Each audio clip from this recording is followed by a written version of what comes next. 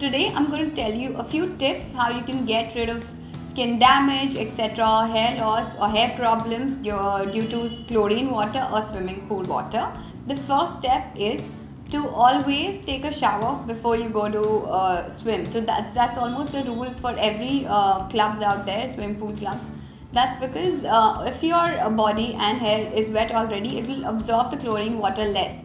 Tip number 2 is moisturize your skin and also apply a nice sunscreen before you jump into the pool, especially during the day, because you don't want tan, and this will also protect your skin. So use a nice water resistant lotion. You can use Lotus or you can also use Nivea. There are a few options in the market, so use a water resistant one. And also the SPF has to be above 50, more than 30 for sure, because if you're going during the day.